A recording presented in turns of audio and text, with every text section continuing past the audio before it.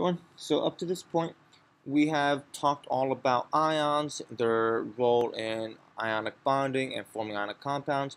We've talked about all the traditional elements and gotten into how the transition metals are different. So all of these involve one atom. Now, when we make compounds, we've been discussing that all of these ionic compounds are neutrally charged. There are actually some compounds, not ionic, that have more than one atom that actually do have a charge to them. They're called polyatomic ions. So then what we want to know is how exactly are these polyatomic ions different than the monatomic ions? Well, for starters, the monatomic ion is just the ion of a single atom, meaning that it's an ion of just one atom, so like sodium, fluoride, oxide, whatever. In a polyatomic ion, these are ions that have more than one atom. Usually there's some kind of combination of a nonmetal with oxygen, not always, but here are some examples. Sulfate. This has one sulfur, four oxygen molecules. This compound here has an overall -2 charge. It is not neutral. Phosphate, PO4 with a -3 charge. Nitrate, hydroxide, ammonium, just a few of the many polyatomic ions that are actually out there and that exist. So polyatomic ions are basically a compound that have an overall charge. They still behave like ions. So these are all still treated as cations with this, as anions with this cation exception here.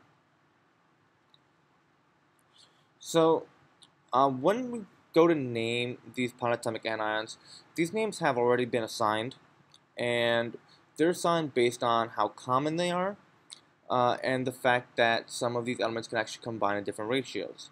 What I mean by that is that these polyatomic anions that have an 8 ending to them are the ones that actually appear the most common. So basically the ratio of the two elements that appear the most common. So SO4, this 1:4 ratio of sulfur to oxygen, appears the most, so it has the sulfate ending. Then you have phosphate, the 1:4 phosphorus to oxide ratio, and then nitrate, the 1:3. The ending does not tell you how many oxygens there are. What it does tell you is that this compound is the most common of that ratio. These ratios can vary, and when you have one less oxygen in that ratio, it takes on an ite ending. So this is not to be confused with the ide we have been talking about. Okay, it's ite, I-T-E. So sulfate, when it has one less oxygen, is called sulfite. Similar to phosphate, one less oxygen phosphate, and nitrate, one less oxygen nitrite.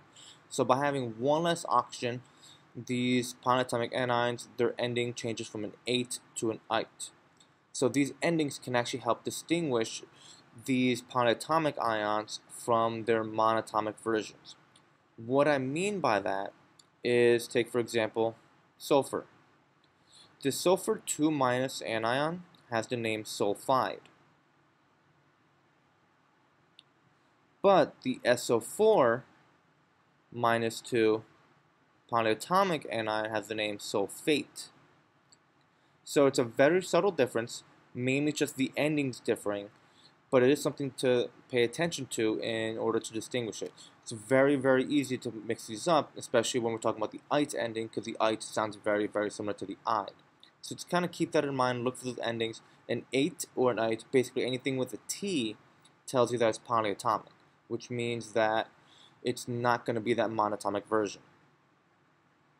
So when you name the polyatomic ions exactly the same as the ionic compound name that we've been doing before, cation, anion name, but these polyatomic ions have already been given the name, so you just kind of use the name of the polyatomic ion. So in this case here, we have sodium and sulfate together in this compound, so the name of it is sodium sulfate. Here you can see that SO4 polyatomic ion. So what you really just want to be able to look for is spotting these polyatomic ion groups. So SO4, PO4, OH, NO3, and so forth are just some of these polyatomic ions to kind of start recognizing, because when you see them, you have to name them by that group. So, just a word of caution here, when you do write the formula including polyatomic ion compounds, sometimes you have to use parentheses in order to indicate how many polyatomic ion groups there are. What I mean by that is taking this example. Magnesium hydroxide, MgOH parentheses 2, and MgOH without the parentheses and 2. These two, although they may look similar, are actually not the same. By having the parentheses, much like in math, you are kind of separating this portion from the entire equation.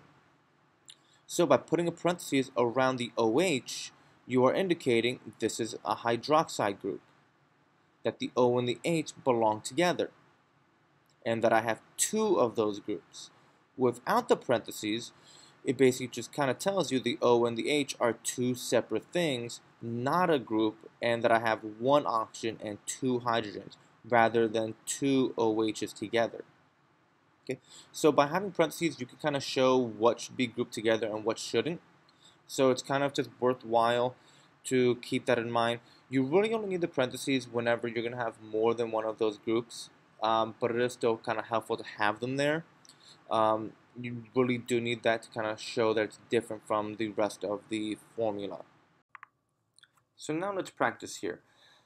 With these pairs of ions, once again, write the correct formula for the ionic compound and name those compounds. And here are those answers. So you can see again here that the polyatomic name is only used for the anion. Here it's same exact procedure, cation name, then anion name.